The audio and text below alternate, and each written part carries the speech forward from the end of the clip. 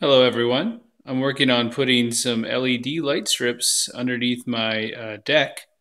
So what I did was I went ahead and bought three of the warm white strips from Newbie. They're 16.4 feet each of them. I got three of them, and over here I have them soldered together, or with some connector wire. So there's one of the ends, and I have it wrapped around this bucket.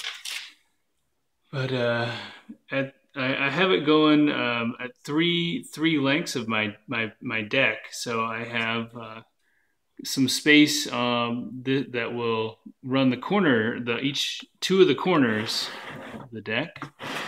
So that's what this kind of extension piece is here. And I soldered on that end, and then I have another solder right there. Not a very good one. I probably should have practiced. But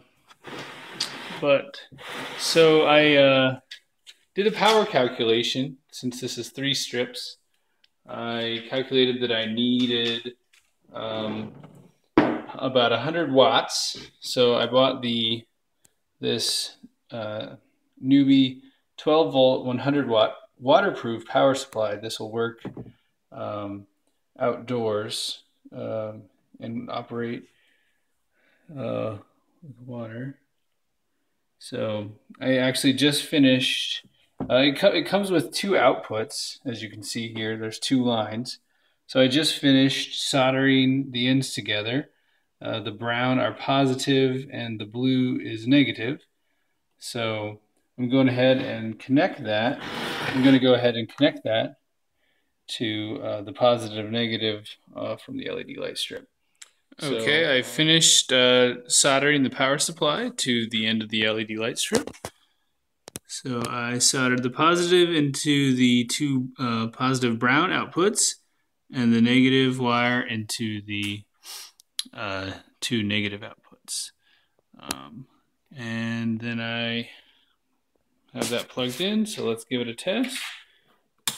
Put that on, and there they go. So it works. Oh yeah, and since it is going to be used outside, I need to waterproof each of the connections between the three light strips and between the power supply. And so what I have for that is some liquid tape. Just got this, it was pretty cheap, so I'm going to apply this to each of the connections I made, and that should keep water out. Okay, and here's the finished product hung under the railing on my deck. I used a staple gun to attach it to the bottom of the deck railing, and then I ran a wire from this corner down underneath the deck, and I have it going into an outlet over here. So that is what it looks like. Looks pretty nice, especially over the plants here.